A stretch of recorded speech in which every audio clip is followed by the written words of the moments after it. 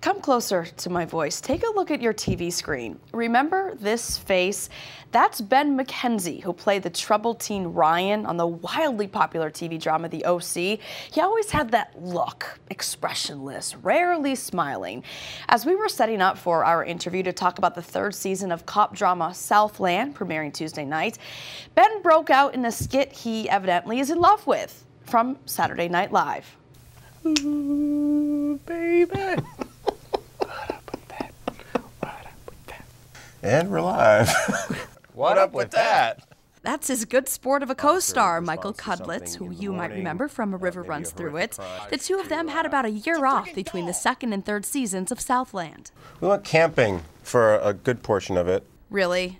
That did not happen. So maybe they'd get serious about what they resolved to do in the new year. Just try and be more grateful for all the many blessings that I've got, and I've got a lot.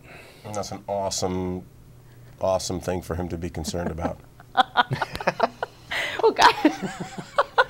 Southland is on TNT. Also, new on demand, Carrie Hilson's brand new album has just reached the 11th spot on the Billboard 200. If you've ever wondered how demanding a day in the life of an entertainer really is, we've gotten a rare look that shows the exhausting side of their reality. And we also got a raw look at what it takes to put together a music video. Watch how Carrie Hilson is transformed into Diana Ross, Janet Jackson, even TLC. Go to Channel 300 and click on Movies and Music. I'm Central Florida On Demand's Allison Walker for News 13.